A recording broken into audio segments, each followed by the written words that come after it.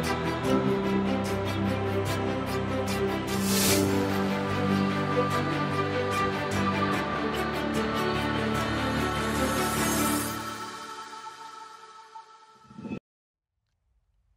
right, thanks everyone for being here. This is a nicely correlated talk about food and agriculture, which I think fits pretty well with this being, at least here in the United States, Thanksgiving week. So hopefully you all had a wonderful, filling, big meal, probably full of some of the staples, some of which I might reference here. But hopefully lots of very bountiful food as well. All right, so let me begin. I am Stephen Gasior, Stephen Zootfly in World, and my talk today will be a brief history of genetic modification in agriculture, breeding to biotech to genome editing. And I forgot to put in the original title. This will be entirely a talk about plants in agriculture. I will not be covering, of course, the very relevant but not as advanced field of animal husbandry and breeding.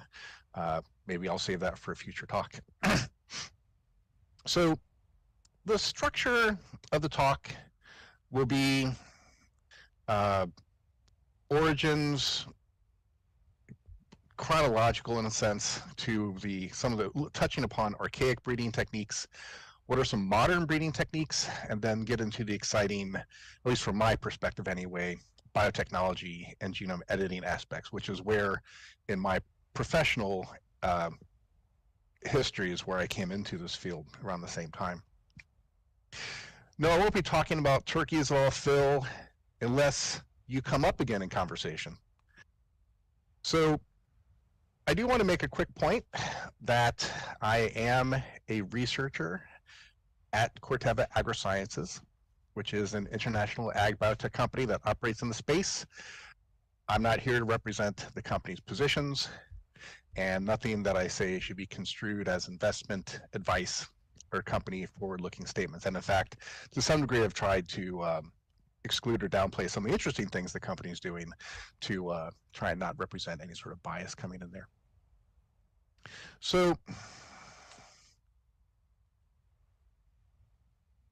early human history, and when we think about dividing up the geological epochs and eras of the history of the planet, the most recent that interface with when humans are available are the Paleolithic, which ends somewhere around 12,000 BC, 14,000 before Common Era type of dates. And what's represented here is that in essence, the human lifestyle at the time was nomadic and did not have a lot of, in terms of group organization, a lot of advancement. They were dependent upon the environment for food. They were not aggregating in larger complexes for the most part.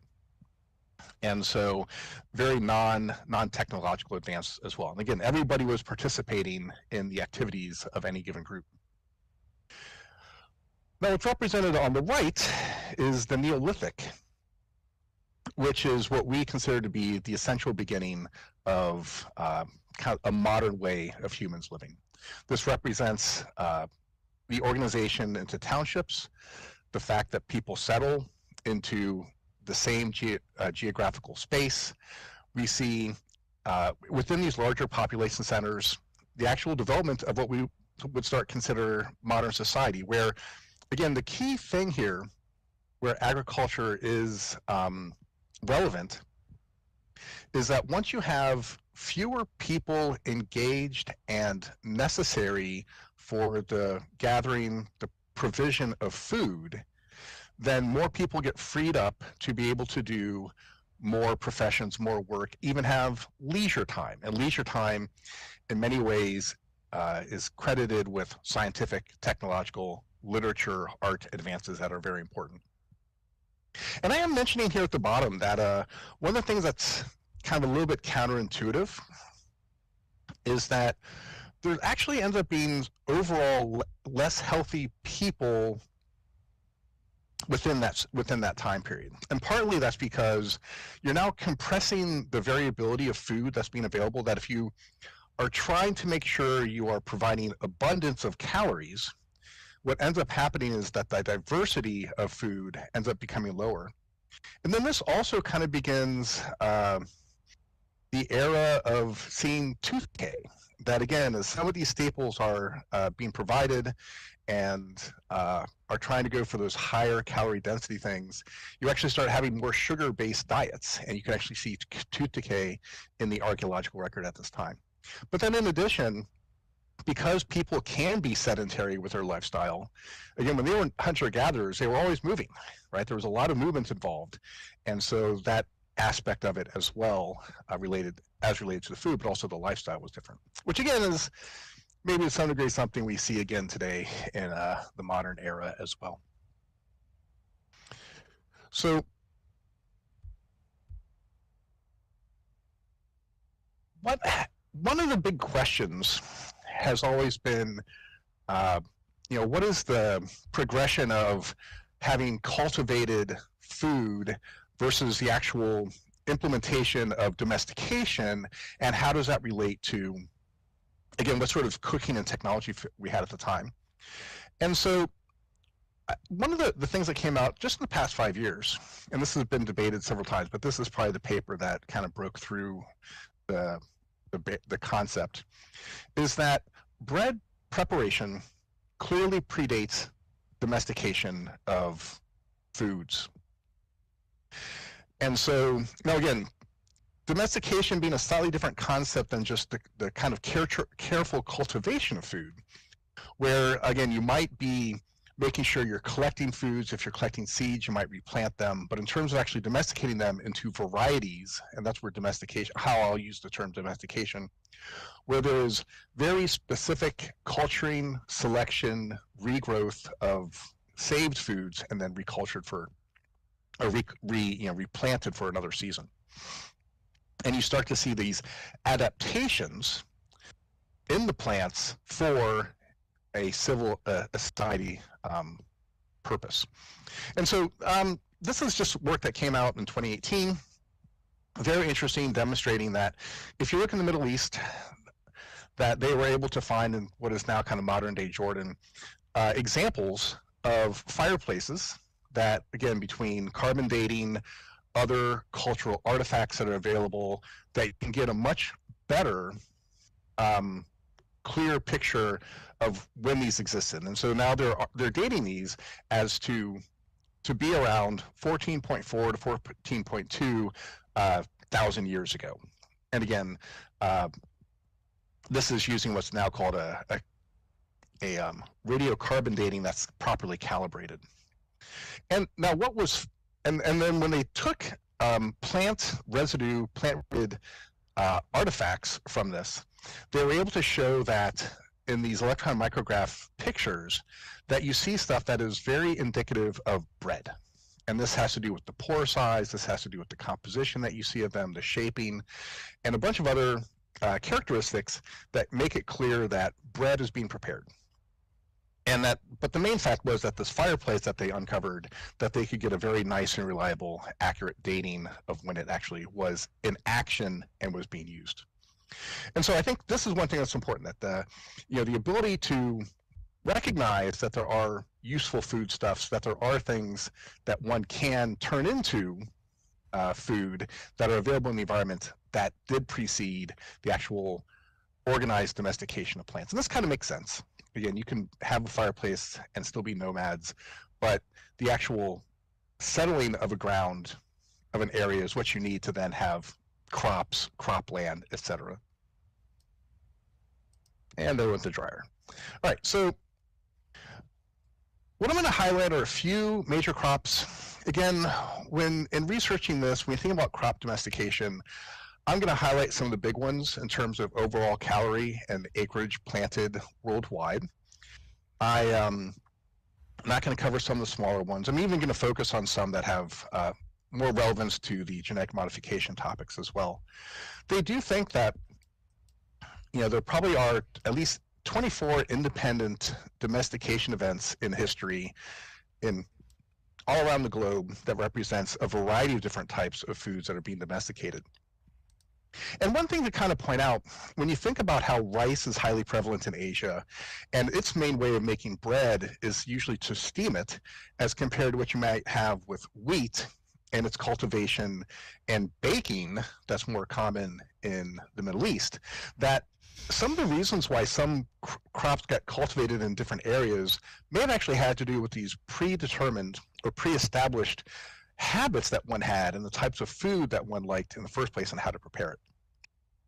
So I will mention, so rice, this is one where, nice example of how we actually analyze these is that they will, so the husks and the shells, and there's this part of these that are a hard protective covering that you have in rice grains that are known as phytoliths.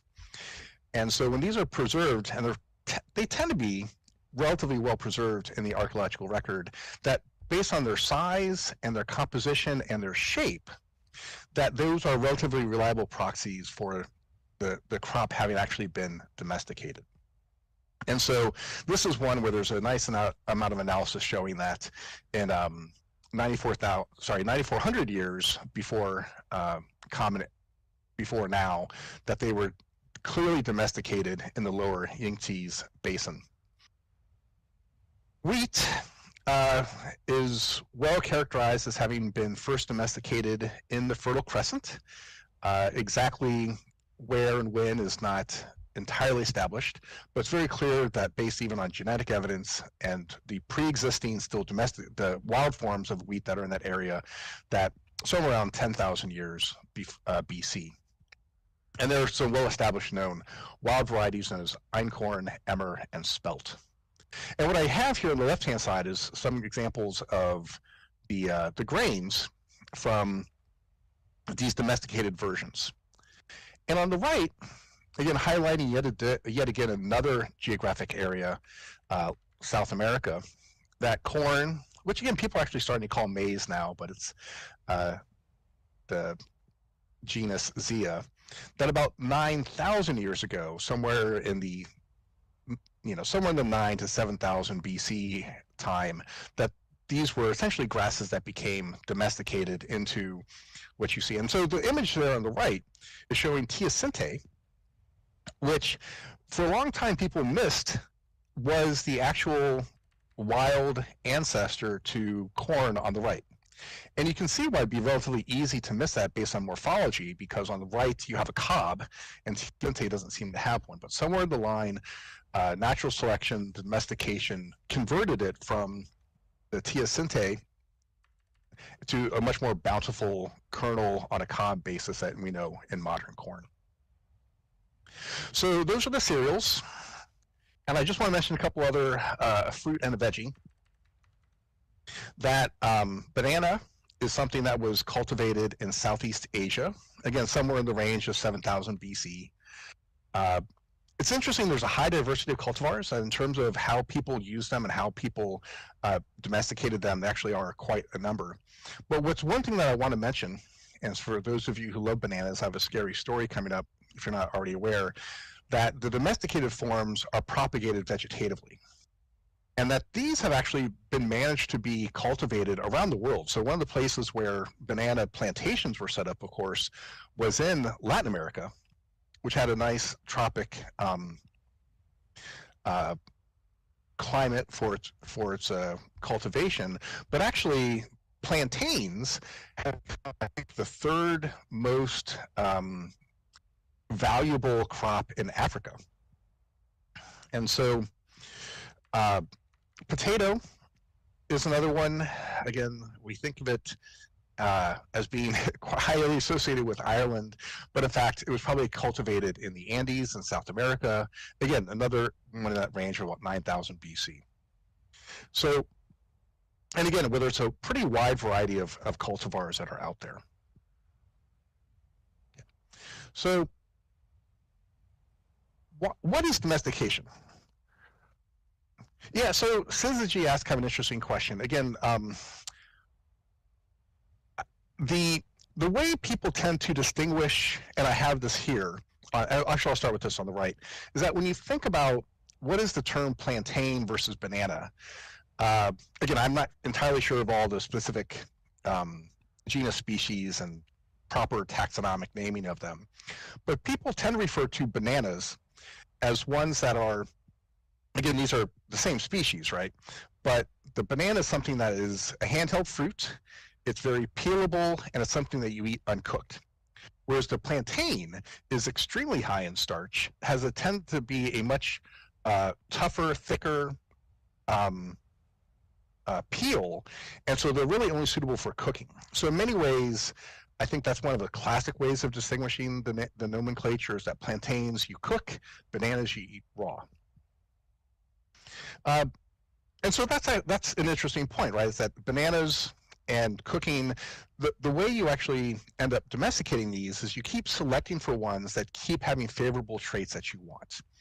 And so in the example of plantains, you might be cooking that, you might be selecting the ones that just keep producing the best cookable types of product. Whereas bananas, you'd like for them to, one, be nicely, easily peelable. But another big feature, for example, in the kind of more modern global aspect of bananas, is how well they ship. And so the ripening time, how durable they are when being moved, those are all things that end up becoming important things to look at. Kind of what's the more classic and more well-known examples on the left, showing rice here on the left, that, you know, a lot of these original wild cultivars just were making enough seed to propagate themselves. And in many cases, you didn't have very many seeds per stalk. And that's what you see on the right-hand side, is a couple of variations, which is, one, the fact that you have much more bountiful in terms of what you're actually, the usable part of the plant, more bountiful per plant. Each one is thicker, you know, so the seeds are actually much bigger. You also have a lot more per branch that are available as well. And then another important topic, which is known as shatter. So again, one thing you want to do as a seed in the wild is you definitely want to be dropping off as soon as you're mature, so that you can then get spread around and keep propagating your species. But in a domesticated form, you really want the seed to be on there durably enough that it maintains until harvest time. But then once you harvest it, you want it to be able to fall off and then be usable more easily. And so those are some of the main characteristics that you see, but a lot of it has to do with yield potential. So one term you might hear is productivity or yield. Now, interestingly, this is true for corn, and you see this in wheat, that one of the downsides, and something that does happen as you try to increase the yield, is you actually make them more vulnerable to environmental challenges. And so one thing that you can have in cases where if there's a lot of wind that comes through, it can actually blow down on the stalk, and then suddenly you can't harvest anything. You actually lose your harvest. And so a really good recent example of this in the United States was here in Iowa. A derecho came through, which basically was a land-based but hurricane-force winds that knocked down and basically ruined 30% of the Iowa corn crop. So again, these are things that you have to balance all the different aspects of the yield versus vulnerability. Oh, sorry, one other quick thing to mention, of course, that does come up, is especially in the case of wheat, you know, how usable your domesticated crop is can relate, and things that you try and breed into it. So gluten is a really good example that when it comes time to making nice bread loaves, you want to have enough stuff that sticks it all together, so it's a nice solid compound. And so gluten is an example of something where, again, there also can be, in small situations, downsides to its prevalence within the food sources.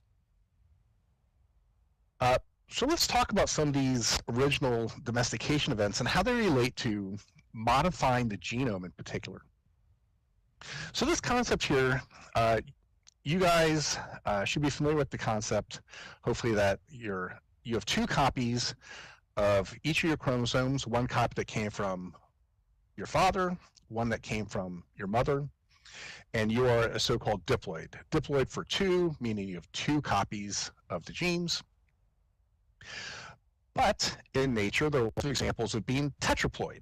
So tetra meaning four, or in some cases, especially in wheat, we talk about things being hexaploid, so 6 copies of each genome. And so what I'm showing here in this diagram is kind of the history of domesticated wheat, that in the wild there were typically diploid versions of the different wheat. In the wild, emmer actually was an example of a hybridization where two species, and again, the chromosome contents is denoted by either an A or a B or a D.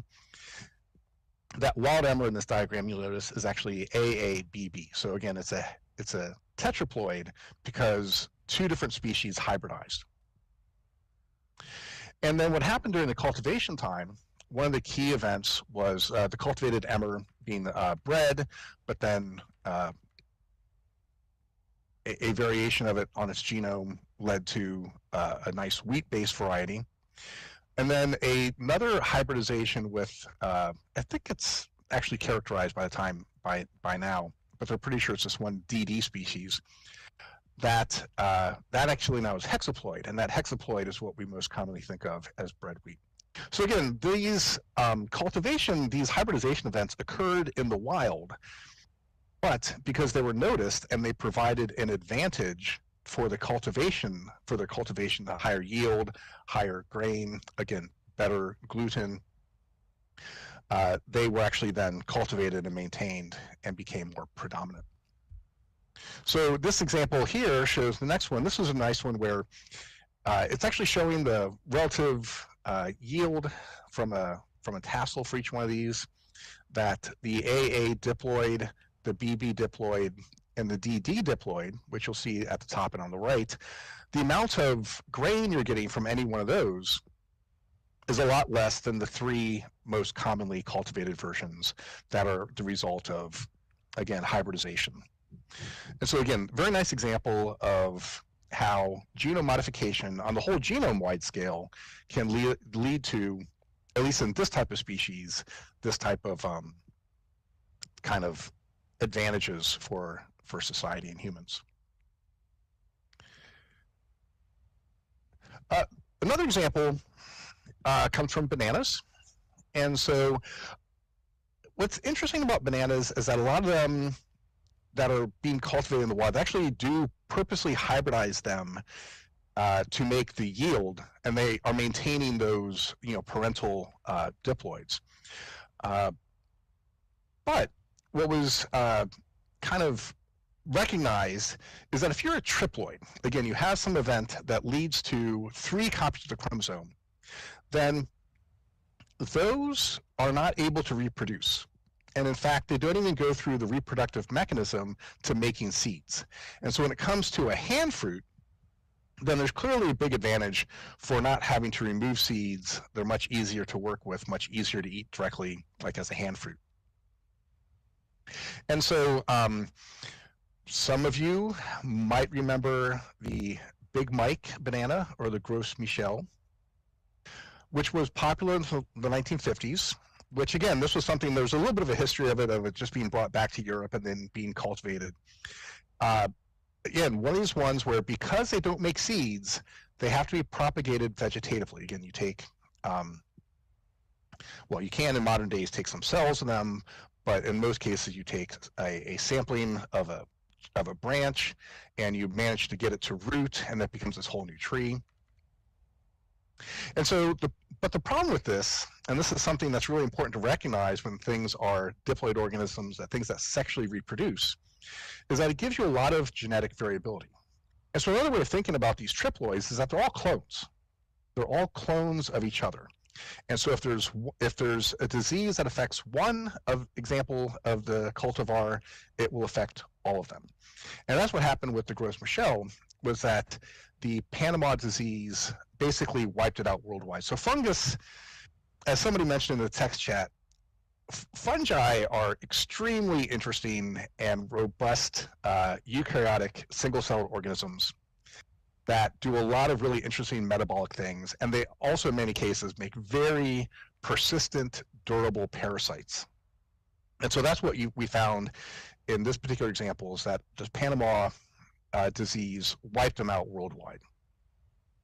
And most people think that, as Brian was mentioning, the Big Mike had a much more flavor to it than the Cavendish, but the Cavendish ended up being resistant. Again, it's also is a triploid. It's something that, again, is clonally propagated. But in the waning days of the Big Mike, they found that the Cavendish was in fact resistant to the tropical race 1 of Panama disease, was also, again, very commercially friendly. You could cultivate it, grow it. It was easily shippable. It had a nice flavor to it.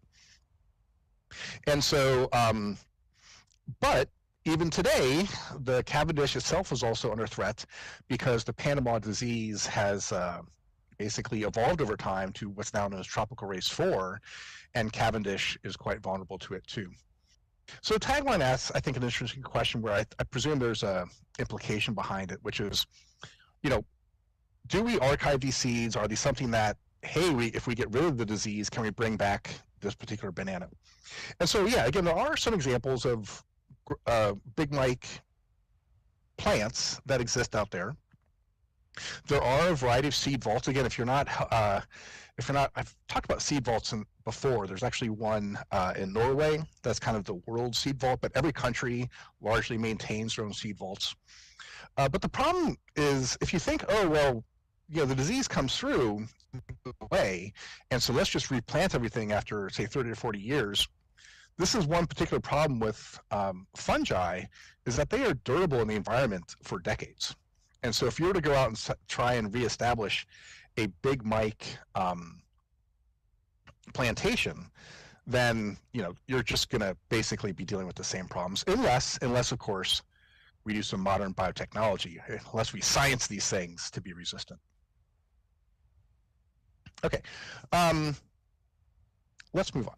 So these are things that classically existed, and when we think about these hybridization events, people recognizing that over time that they basically domesticated them and had their best cultivars, and again, tended to be a little bit regionally inclined as to what were the dominant cereals, dominant food sources. So,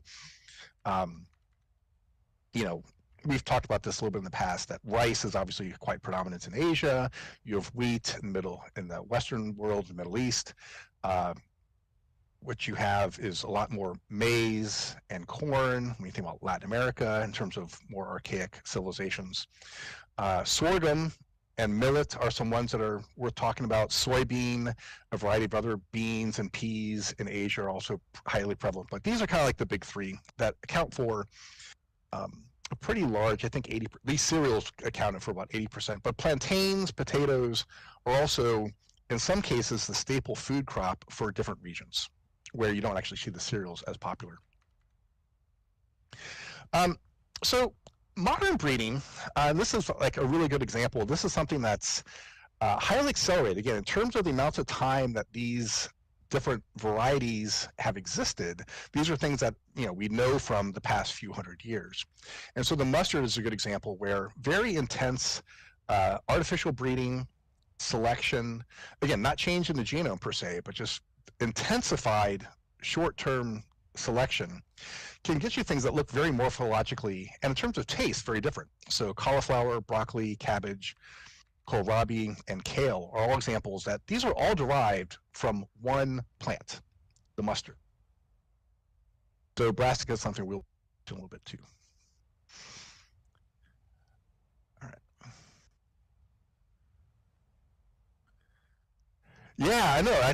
I learned this in grad school, and I was like, no way. Again, one model organism that you might have heard about is something known as Arabidopsis, and Arabidopsis ends up being a very useful plant, and in fact, it was the first plant that had its whole genome sequenced as well. So one of the other major advances in modern breeding was the recognition that you can have two parental lines, and these can be bred in a way that they're very inbred, that a lot of their genetics are very similar to each other. But what was recognized by George Shull, I think it's kind of serendipitously, is that you can take two inbreds that themselves seem to suffer from a lack of genetic diversity, aren't growing, aren't necessarily all that robust, but if you crossbreed them, then the hybrid that comes out of it is incredibly robust. It's more robust than either of the inbreds alone, and can really maximize a lot of genetic diversity. And so this idea of doing what are called hybrid crosses, which then ultimately became what are known as dihybrid crosses, so you do 2 rounds of inbreeding before you actually make the final hybrid, has been an amazing advance in corn. And so what I'm showing here on the right are the parental corn from what are known as the infamous copper cross. And so the copper cross, again, pioneer in maize, agriculture, Henry Wallace, who actually ultimately became the secretary for the Department of Agriculture and actually vice president. He here was an Iowan, and he basically generated this hybrid cross and showed, and basically started winning, state fair yield races year after year in terms of how much bushels per acre he would get. He ultimately founded Pioneer, Pioneer Hybrid, which I'll show in the next line, which ultimately was purchased by DuPont and then merged with Dow, and then has spun off to the company I currently work for, known as Coreva Agriscience. But what the hybrid corn company did, again, founded by Wallace, was to really maximize and understand this hybrid vigor, and then actually specifically breed inbreds that then they sold the hybrid seed. And so what we're seeing here is the average yield per acre in the United States of corn, starting with this idea of selling inbred lines to farmers, and how that dramatically increased starting in the 1940s. I know, it's basically an exponential, well, I guess it doubles. Over a certain span of time, it's a linear increase. Again, this is not entirely due to the use of inbreds. There's obviously been mechanical agronomic practices, fertilizer. But what's very clear, and I'm not showing this here, is that the actual yield potential of corn right now, when they have these contests where people are trying to maximize the amount of corn they can get per bushel, that's actually in the 600 bushels per acre. So this 177 average is just what you have in your standard environment. But the actual potential yield of corn from these hybrid crosses is actually a few-fold higher. Well, several times higher, I should say.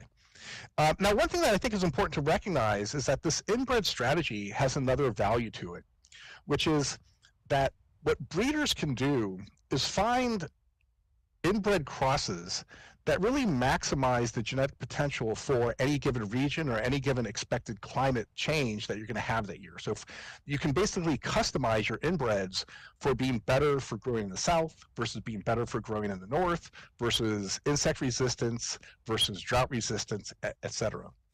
And I think it should be really interesting. Hopefully this will make it a lot more in the popular press. But here this year in Iowa, we had basically pretty persistent drought with a couple bits of relief from rain. But we had a really high, long drought season. But the actual yield is going to be basically around this 177 bushels per acre. And so the fact that Pioneer, now other companies, have been trying to breed drought resistance while not sacrificing yield over these past few decades has really made that possible. All right, so again, this is one example. Again, there are attempts to take things like wheat as well as rice. The holy grail has been to try and make those hybrid vigor, inbred crossbreeding types of plants, but they don't exist that way right now. Okay, but some of these concepts of looking for the best cultivating and breeding for the best well-adapted crops that you plant. Again, not necessarily inbred crossbreeding technology, but just in general, really had a profound consequence when it came time to what we also have as an incredible population growth, as well as, again, let's just say the distribution of food. So Nolan Borlaug, he basically is most famous for having ushered in what's called the Green Revolution. And he was working in Mexico trying to devise and very rapidly breed new varieties of wheat in order to basically feed the population, basically to have a sustenance level of food for Mexico to be able to feed its own population. And so I think that's an important point, is at the same time that we have a lot of population growth, we needed agriculture to keep up with that. But North America is not really set up to feed the whole world with all the different varieties of food, all the different cultural practices, the best calorie density, and people need to be able to grow enough of their own food. And as I mentioned before, having good food security within a country also means that other economic factors can help take off.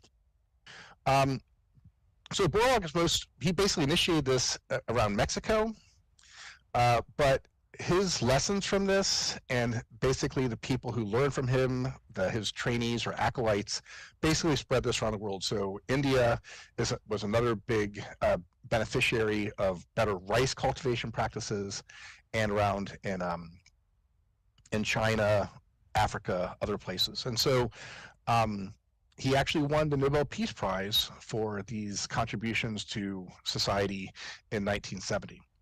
So far, he's the only agricultural person to have won the Nobel Peace Prize. But really, people credit him as probably being the Nobel Prize laureate that saved the most lives, because that basically numbers, even in that decade of time, probably in the tens of millions of people. And that's not even counting the amount of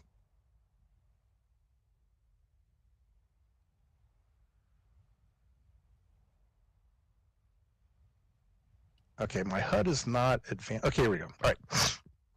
And so some of the work that I think is really relevant to talk about and how wheat cultivation worked is taking advantage of the polyploidy. And so the diagram on the right, kind of a nice, a little bit better pictorial recapitulation of the diagram I showed before, really showing that, you have this strain, this parental Urartu, which is green and is the AA, and the speltoids that are the BB, those are blue.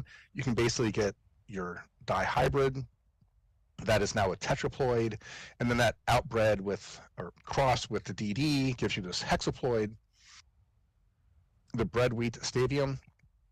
And what's really important, and it has been going on for some time, is that the artificial ability to create a basically the hybrid, which is shown here on the left-hand side with an A, B, and then a D prime, which is now being showed as red, that you can basically inbreed new varieties of wheat that are diploid into and help create more genetic diversity that then you can rebreed with these classical cultivars.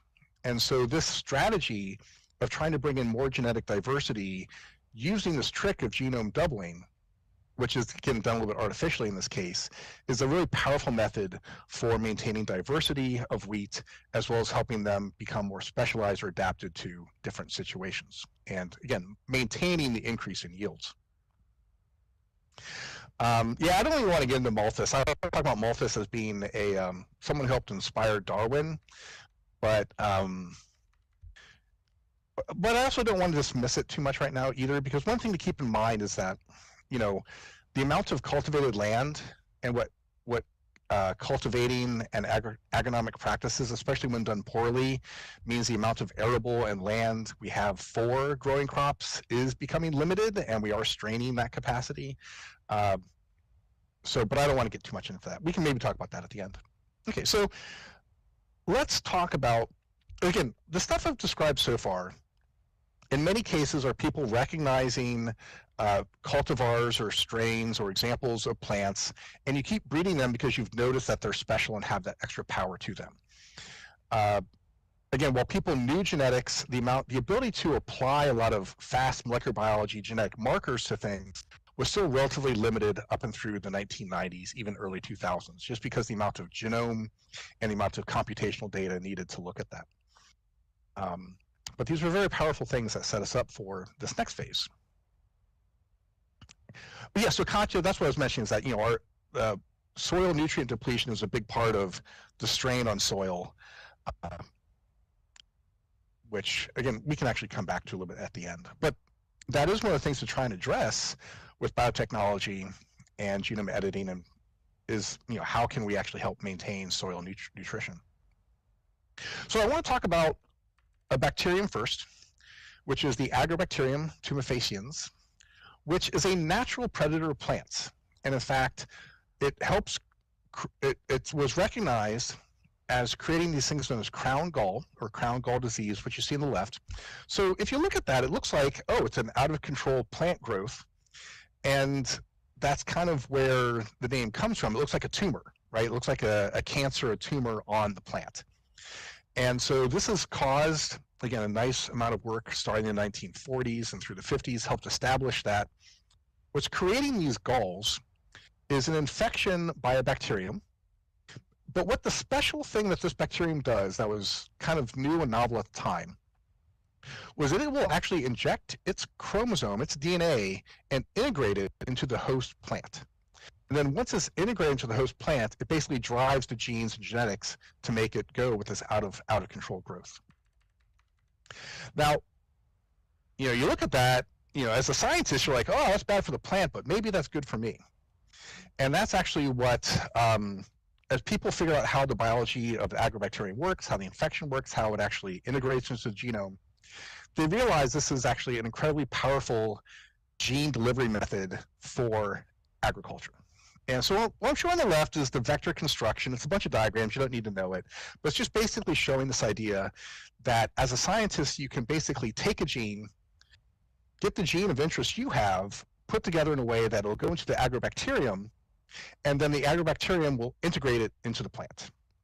And so this was first applied for in patents from Monsanto.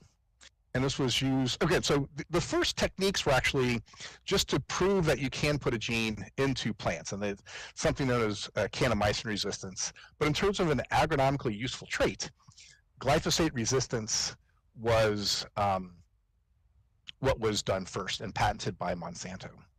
And so I have, and this diagram is coming from that European patent. So soybeans were the first to undergo the field trials and commercially sold.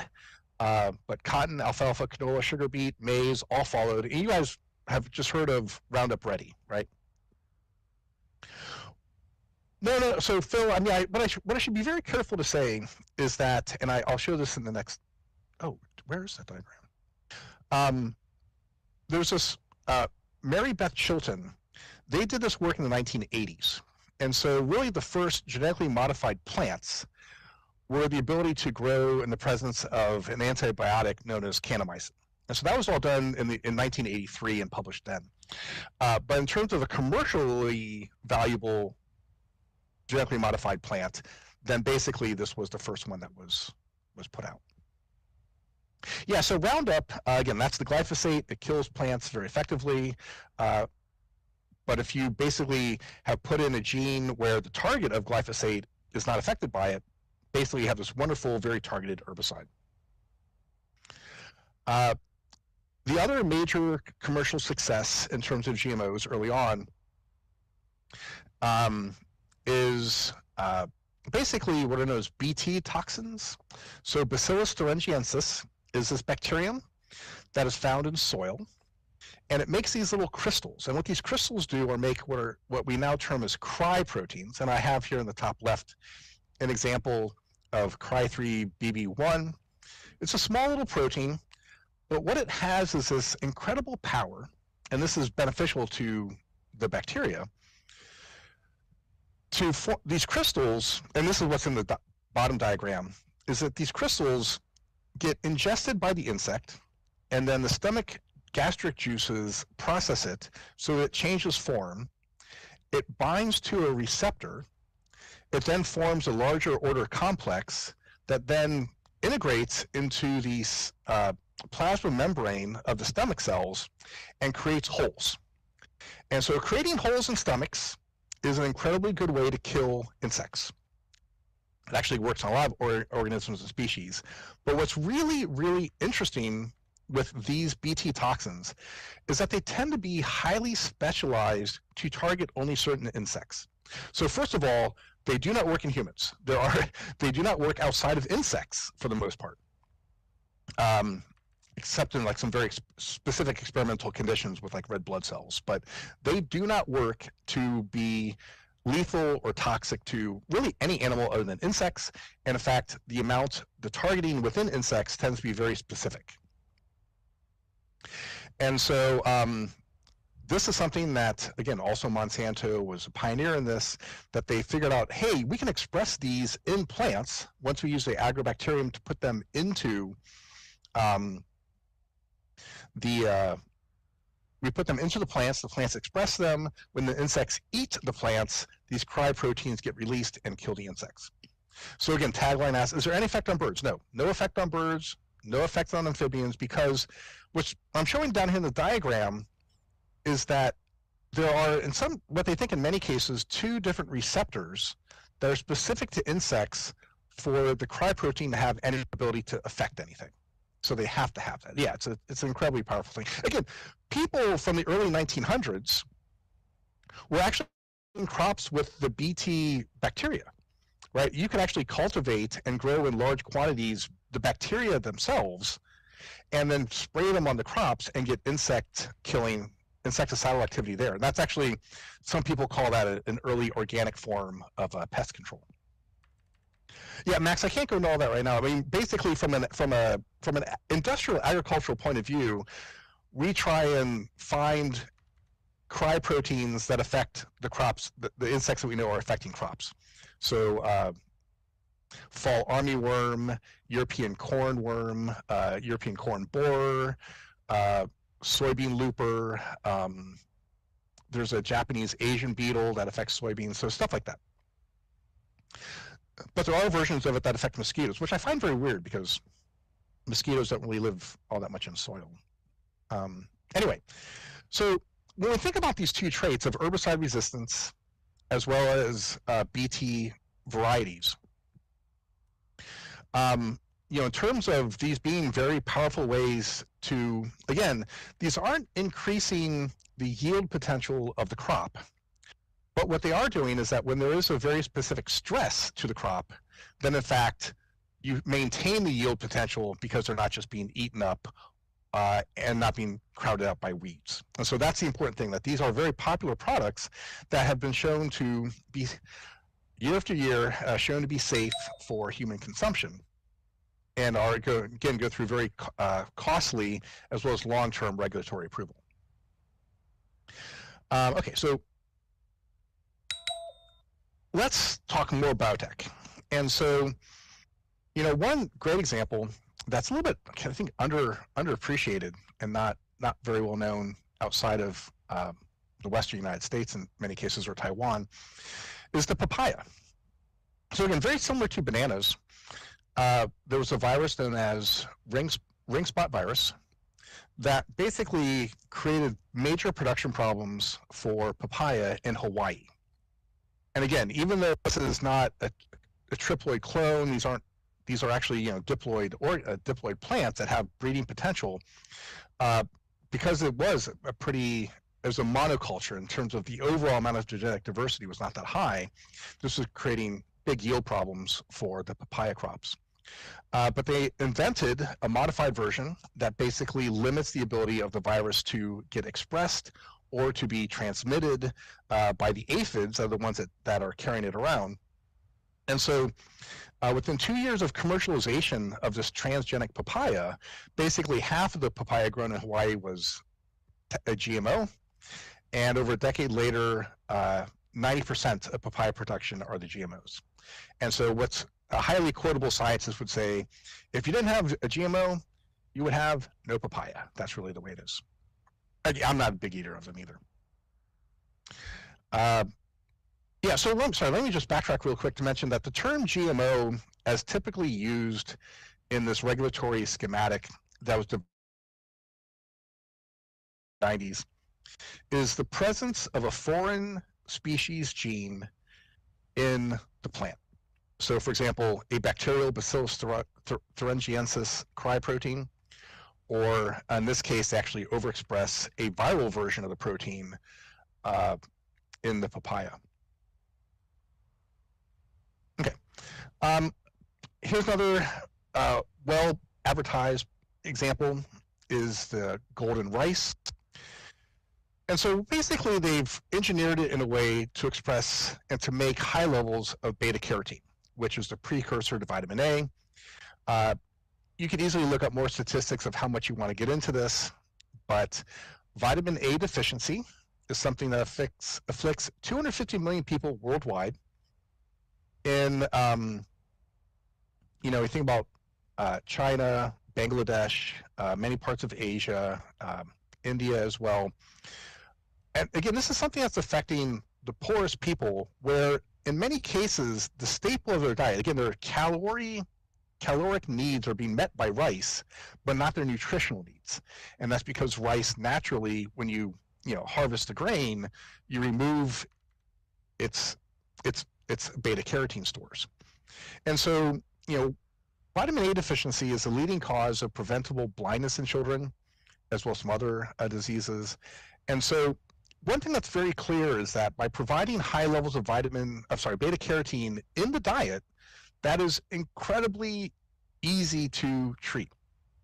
Now, I won't belabor the fact that there's been a big fight over this, because this was actually developed in the early 2000s, 2003, by a scientist who actually sold it, who patented it, but then Syngenta bought it and then basically made it free for anybody. Syngenta is in no way trying to profit off of golden rice seed sales. And so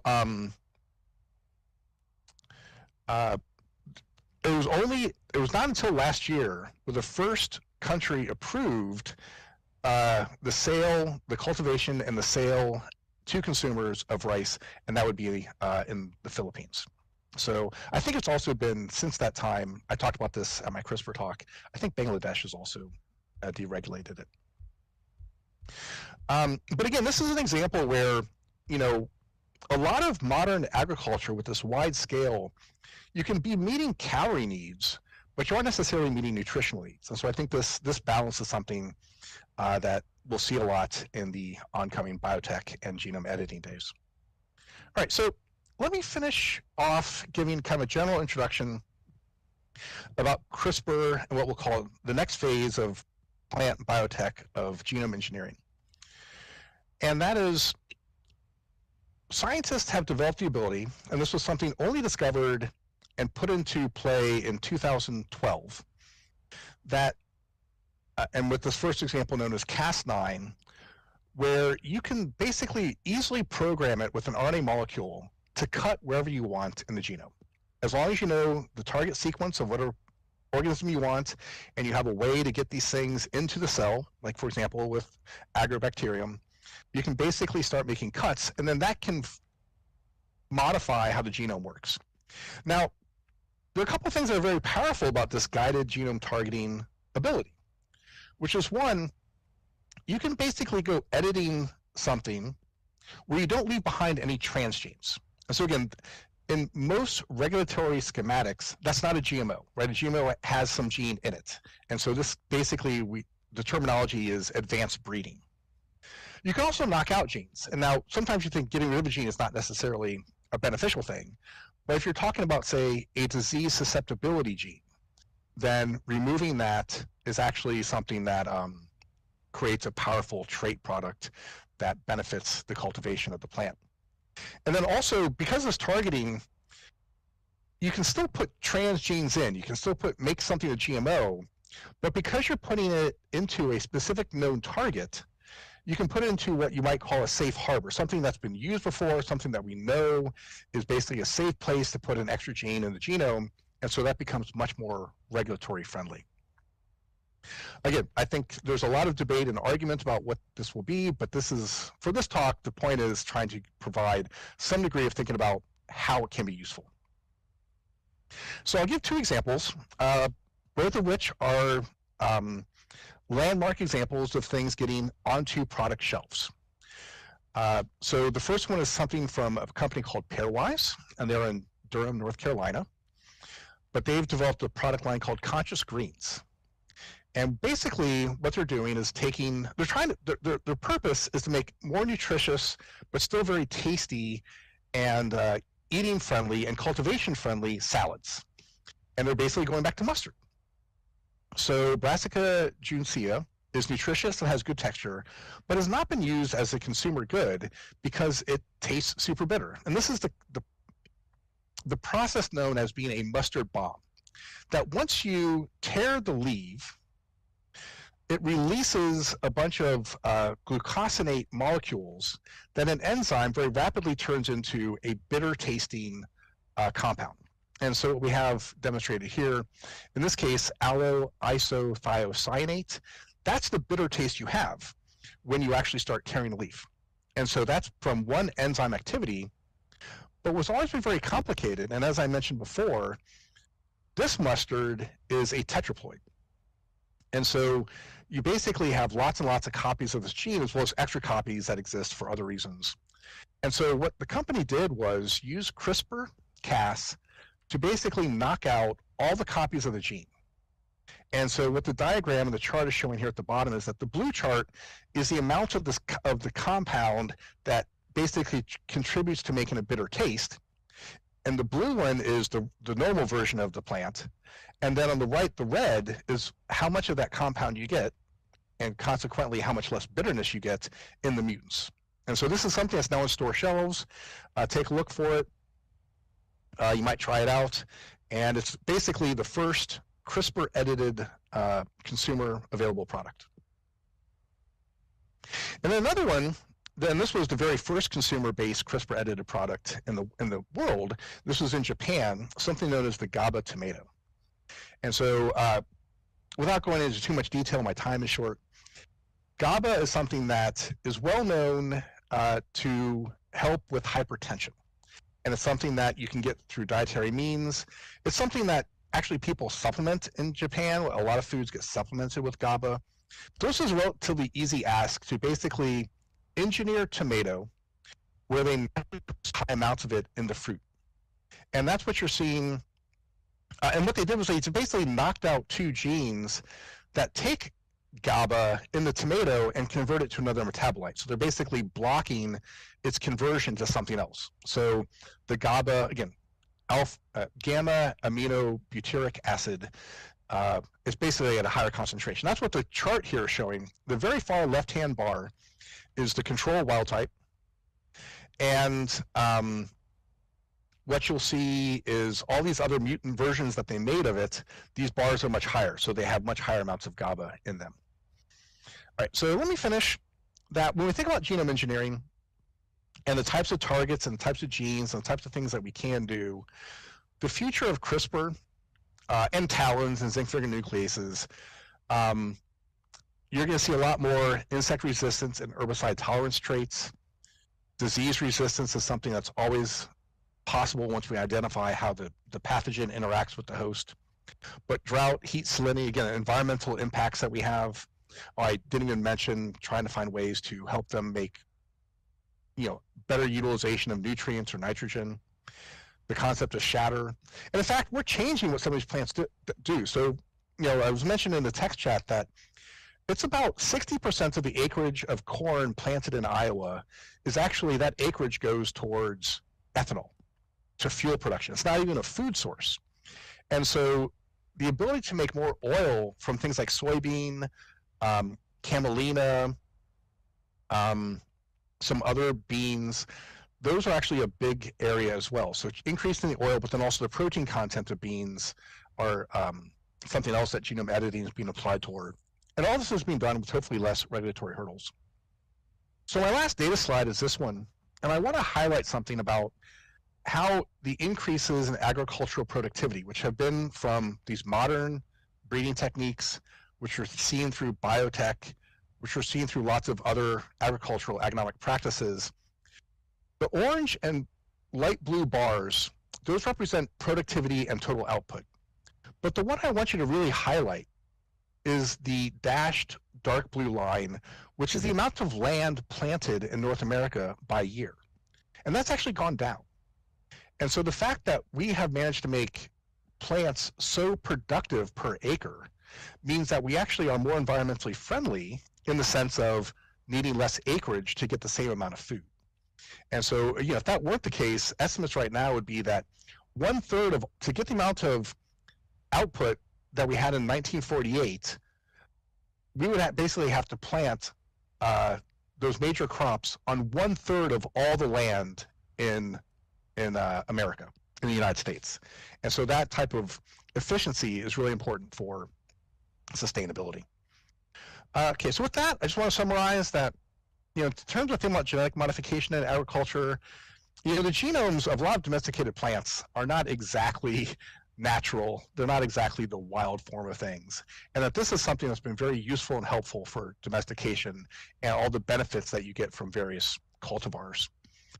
Modern breeding and biotech have dramatically enhanced agricultural productivity, and really we're at this very beginning of this next phase of genome editing and the things you can do with genome editing and improved transformation and other improved technologies to basically push us forward for the next several hundred years. So with that, I will close up here and take any questions. I'm happy to stick around for as long as necessary. I hope you enjoyed. I want to thank, again, Chantel and the Science Circle for hosting and for your attention and interest.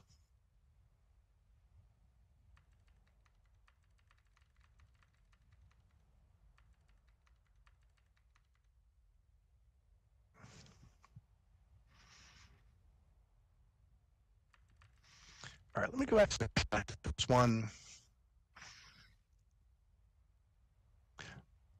Okay, so I'll start with Phil's question. What is the future of all this? I think the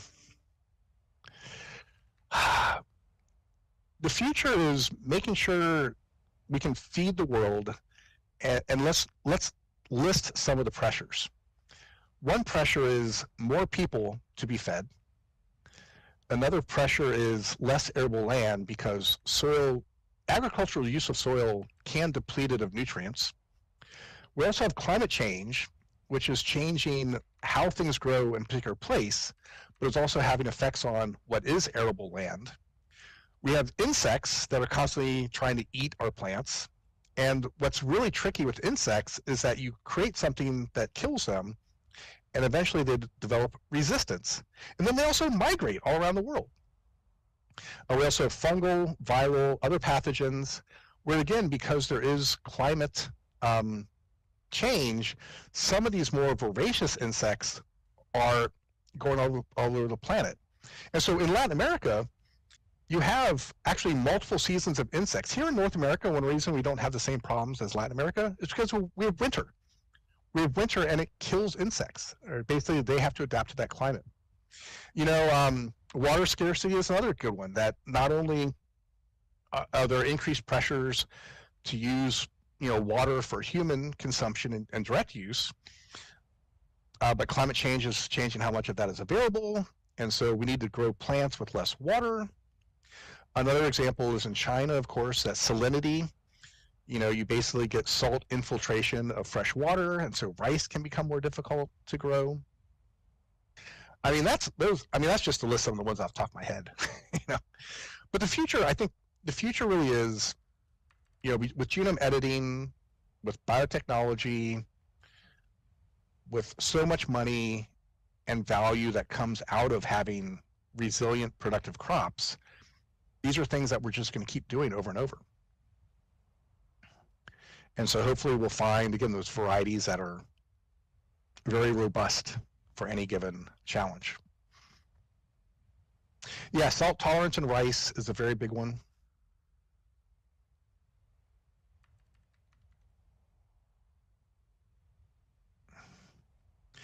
Yeah, and so Dee mentions an interesting one too, which is you know if you had an area that wasn't very friendly to good growing seasons for many major crops, like Finland or say Canada, or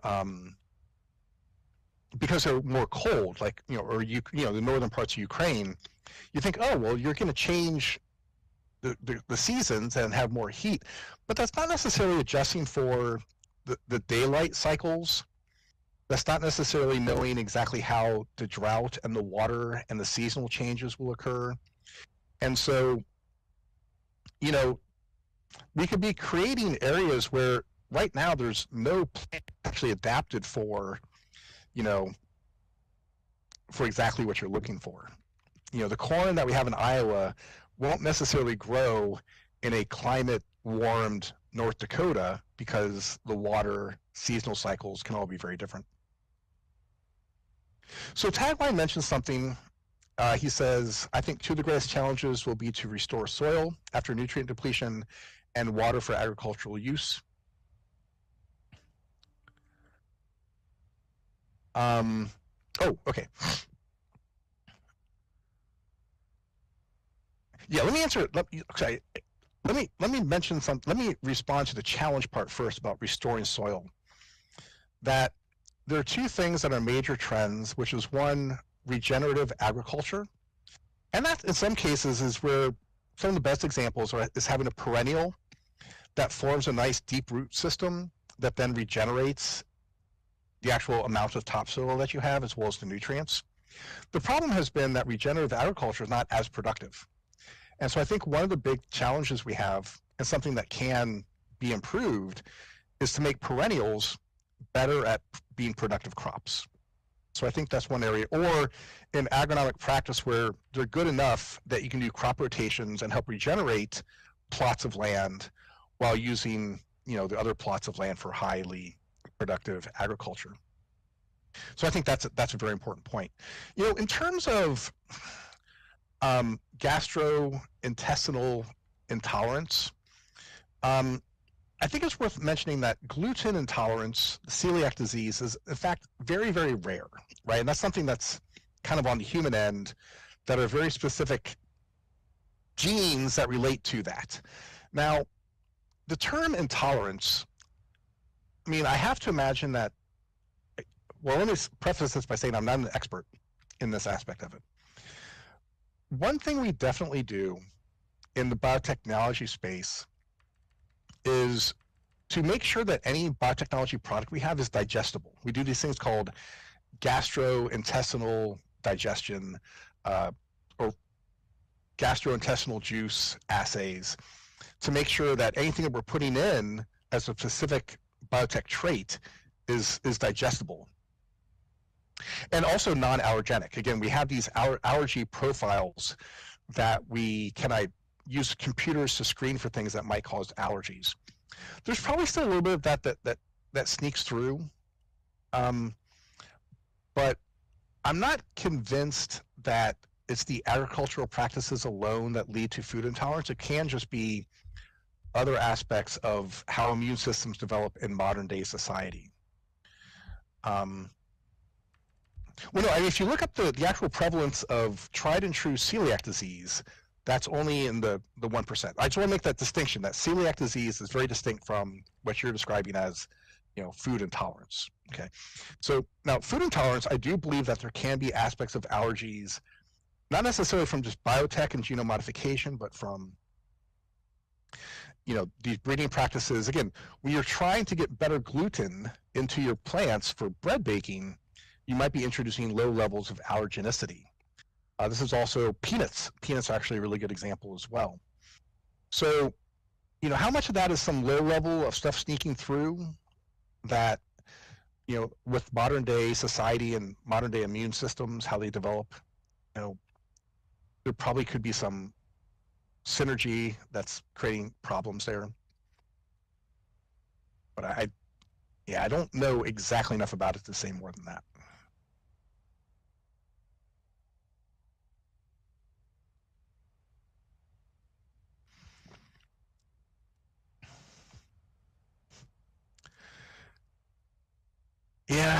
Digestive tracts would be interesting. I mean, you know, one good example in agriculture, in a sense, right, is lactose. You know, somebody mentioned earlier in the text chat that milk is really the only complete food, right? And that's because, at least for mammals, because basically it is the entirety of our food when we're first born, at least in your naturalized nomadic ancestry days. We didn't really have substitutes for mother's milk. But because it's highly nutritious, it became something that people, you know, domesticated goats, cattle, in order to produce at high volume. But in the normal history of people developing, we actually turned off our ability to digest lactose as adults, right? Those lactase genes are only naturally turned on in archaic populations when we're young. But what we found is that those genes have changed. People have activated lactose in certain populations that had a high prevalence of dairy production. Thanks for coming, Max. And so, you know, that's maybe, you know, that's kind of a good example. I mean, that's not an allergy, that's not an immune tolerance. So what happens is the lactose is a highly abundant sugar that normally is not present in that part of your small intestine. And so now you have these bacteria that are like, oh my gosh, all the sugar, I'm going to do a bunch of, you know, metabolism, and it's not exactly the bacteria you want. And so then all of a sudden, you know, you get all the downsides of lactose intolerance. So Katya brings up something that eating cheese and drinking milk makes you more tolerant to it. I am not aware that that's the case, no. I mean, I think the genes just naturally turn off as you get older, and there's not some sort of sensing mechanism where if you're suddenly having milk again, those genes turn back on. I mean, I personally think that'd be great, though. That'd be a great CRISPR target, is to just basically, you know, invade people's small intestines with a liposome that just basically activates lactase genes in people. It'd be an easy target in that sense. Any other questions? Anybody want to stir up some controversy? You have scissors? I would love to see that, because I'm just not aware of any sensing mechanism that the human intestine has to turn those genes on.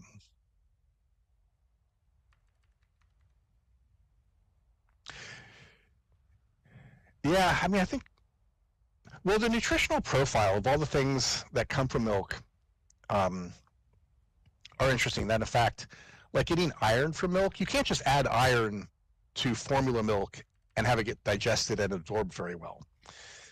It's the actual process of iron being made and conjugated with all the other compounds in milk that make it digestible and absorbable.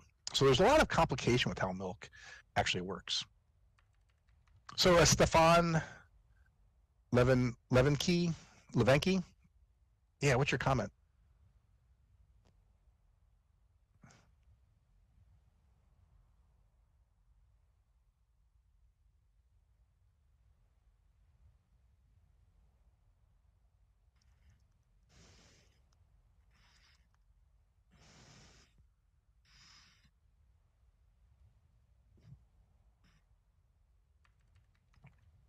Okay.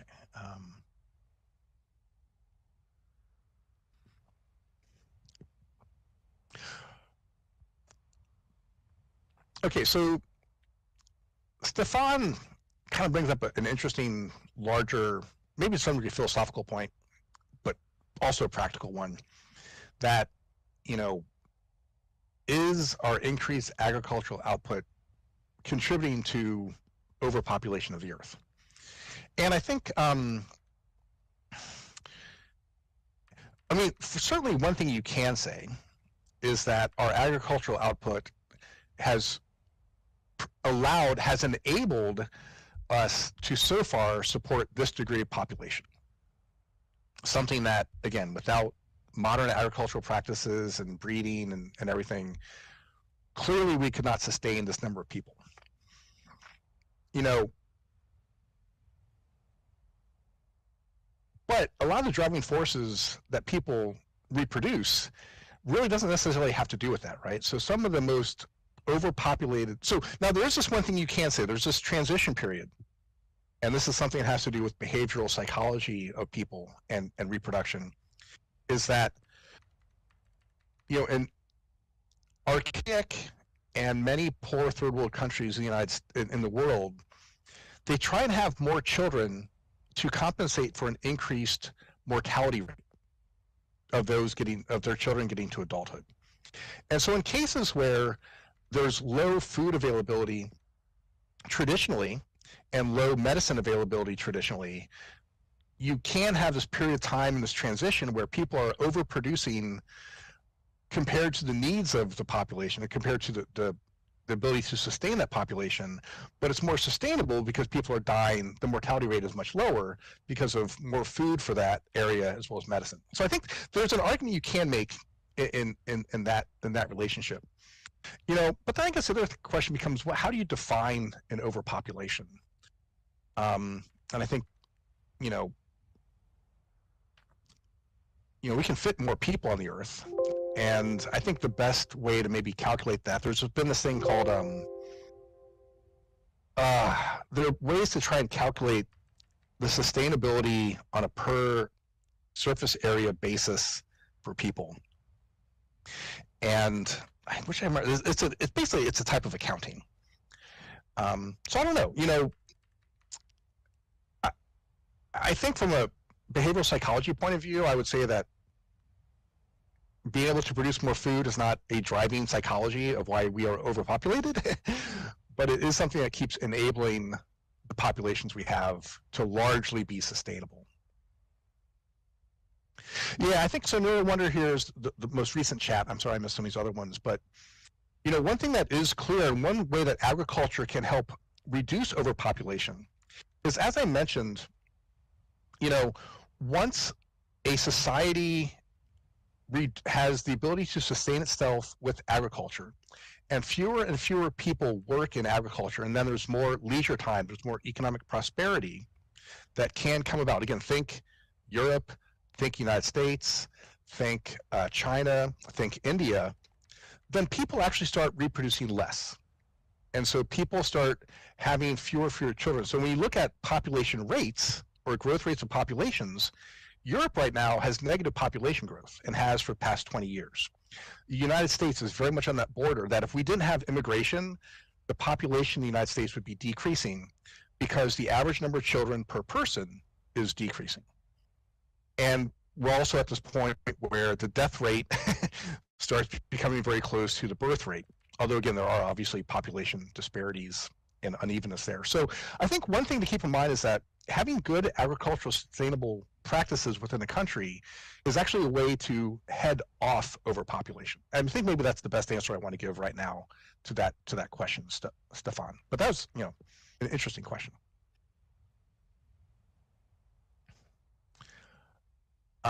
Female education is mentioned, and I think again that is a key part of it. Although in many cases, female education in some ways is probably a proxy for other good policies and fairness and civil rights and productivity that is going on all at the same time.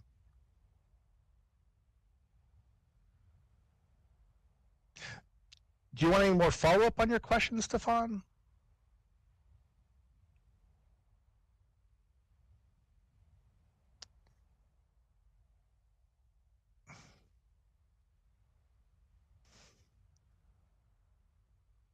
Yeah, heaps to say. Well, maybe we can talk offline sometime, or just at a different time. Yeah, no, I think there are a lot of really interesting dynamics, of course, occur with civilizations, technology. I will even just admit it's not really my specialty, so I don't want to get too much into it. I'm just a molecular biologist, Jim.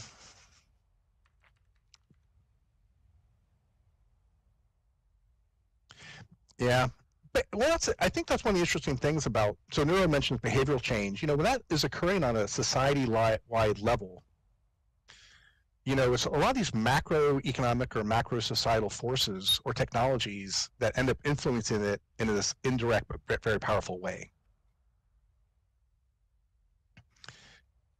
And so when you think about how society, and this is the argument, you know, the archaeologists and the anthropologists make, is that society would be very different if we had to spend 50% of our waking hours gathering food, right? And that basically everybody had to be involved in doing that all at the same time. That's just a completely different society than what ultimately developed because agriculture.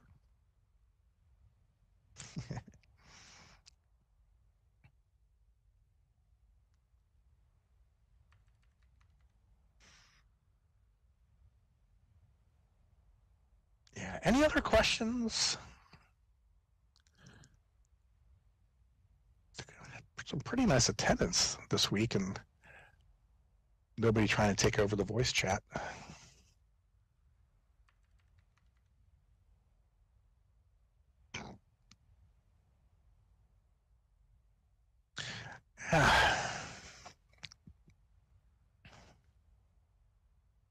Well, I think, you know, so Nero mentions energy expenditures of people, but let's just also face it that the food distribution, you know, we basically produce worldwide, I think 3 times as much calories as we technically need to feed people.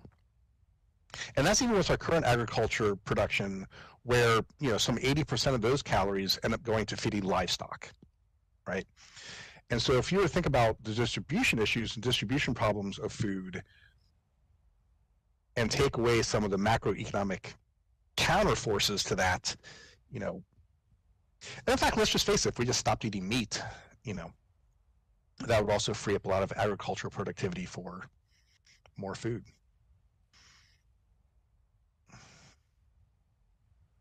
So Scissor G asked an interesting question. Can we effectively increase arable land by having new crops that grow on land that was once non-arable effectively? Yeah, I think that's actually one of the big pushes we have right now in Africa.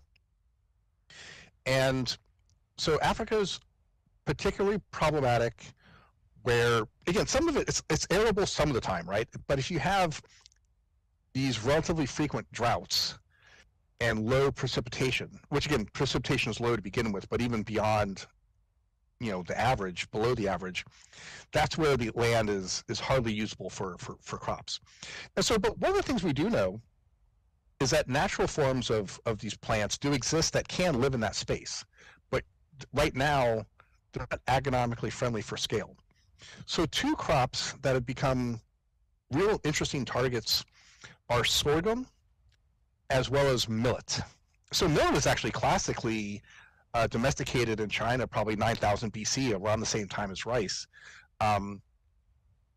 But those societies have kind of moved away from that being like a major calorie contributing crop. But in Africa, a lot of scientists, a lot of agricultural companies and academics are looking at ways to either A, make millet and sorghum more economically, agronomically friendly, or to take corn and figure out what makes millet so good at being drought tolerant and basically engineer that drought tolerance from millet into, say, maize. And so those are examples of the thinking. And so we are really trying to find ways to make, let's just call it right now, borderline arable land, or, you know, occasional arable land more useful.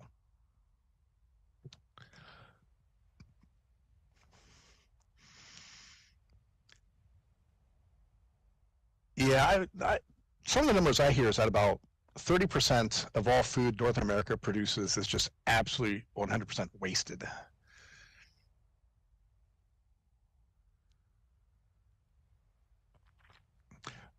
Well, okay, so tagline mentions arsenic and rice. Let me give a slightly better example, which is cassava, which is I'm trying to remember, it's a tuber, right?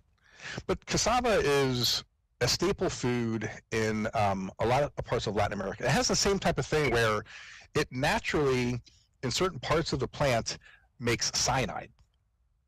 And so we now have made cassava that doesn't make cyanide. we basically have either bred it out or used genome editing. Oh, yeah. So let me say, thanks everyone for coming. We're going to close the official video recording. So anything being said here, this is just not going to be recorded in terms of voice or anything, or even the text chat. So let's thank Skyra for having, or Mike for having recorded. And then let me get back to that answer. That, I think, rice, for the longest time, people tried to breed out its arsenic potential, and that's been done pretty well. But now we can go back and say, oh, these are the genes that contribute to arsenic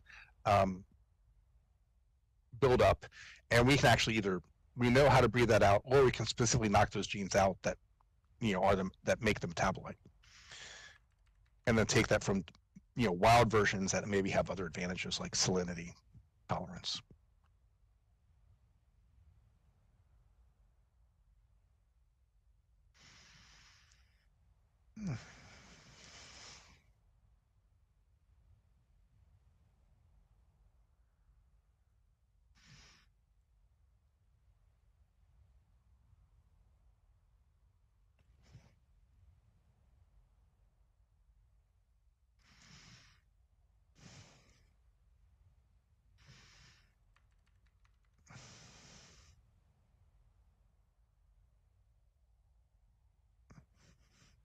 Well, so tagline, yeah. So breeding out certain genes can lead to, other changes that you don't want. But again, with enough time, enough genome editing, other biotechnology, a lot of times, as long as you're identifying what's being lost, you can basically find a way to breed it back in.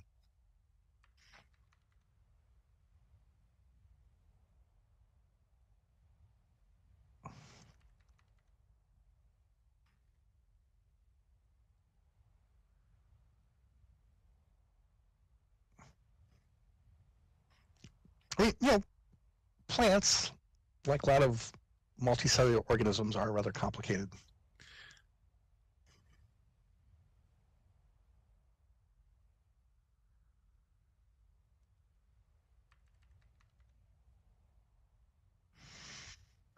All right, thanks for coming, Susan G. Good to have you. Thanks, Fiona.